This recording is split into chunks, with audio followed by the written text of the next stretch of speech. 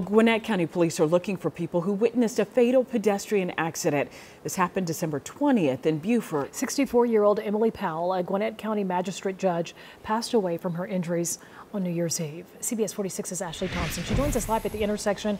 Ashley, this is apparently where she was struck by that pickup truck.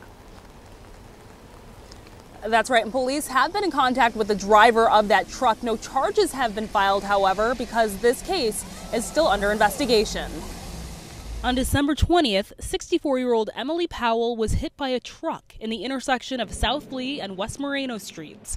It happened around 6 p.m. in what some locals consider a busy part of town. It's small and it's local, but it's very busy with both of the restaurants behind us. According to a CaringBridge page, Powell was on her way to one of those restaurants when she was struck.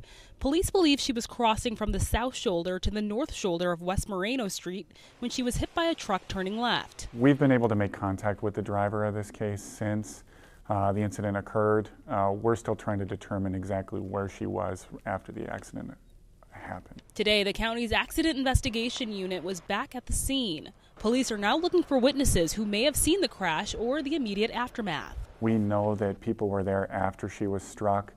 There were people that rendered her aid, and there were people that were actual witnesses to her injuries. According to that CaringBridge page, Powell suffered broken ribs and a brain injury. She passed away on New Year's Eve. Powell was one of the original Gwinnett County magistrates, serving for more than 20 years. We're treating this the same as we would any other case.